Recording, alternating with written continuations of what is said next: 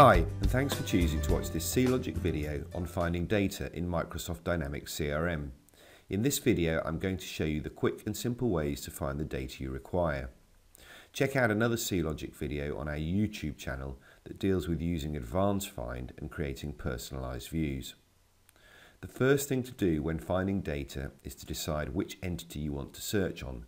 So if I want to find a lead, I have to go to the leads entity. Once there, the obvious place to start is the Search for Records box. If I type the start of my lead name and hit the magnifying glass, the records are returned.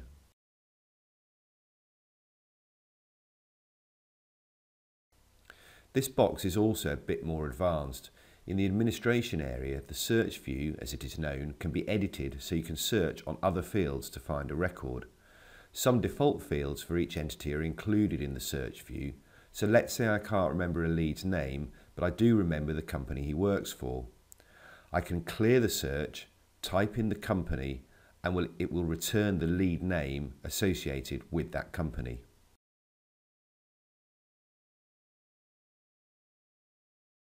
This also works for topic under lead. You can also use an asterisk as a wildcard character to return search items that are part of the search string. So if I type in users, for example, I get no returns because it means it starts with users.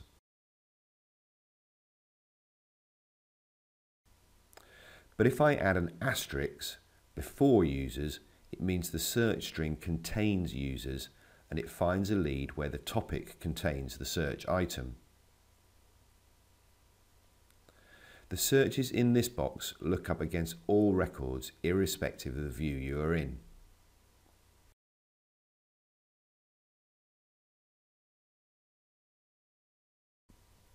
At the foot of the screen, you can also filter by the starting letter of the lead name and then click All again to see everything.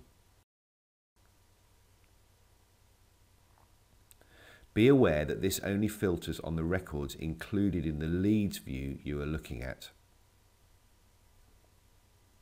This leads view is the system or personal groups, if you like, that can be selected by dropping down the leads selection list.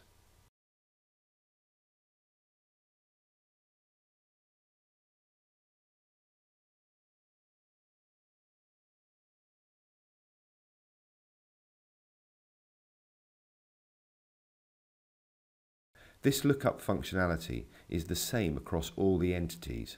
Here we are in Opportunities, and I can look up with the search field or using the filters.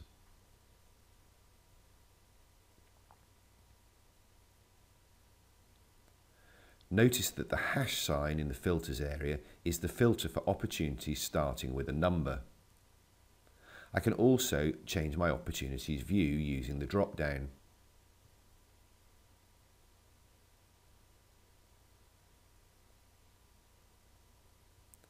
Another lookup you'll come across is a lookup when populating fields in CRM.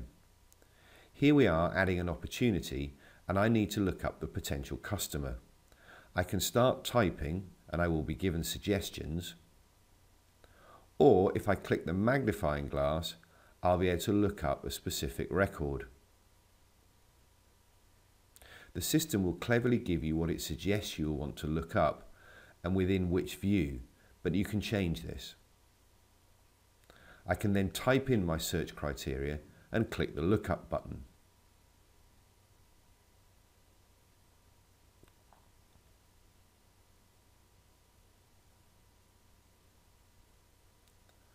Once I've found the record I want, I can select it and click OK to enter the record into my field.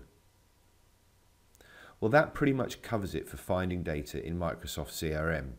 Remember to always check the help files if you have any problems, but in the meantime, thanks very much for watching this C-Logic video.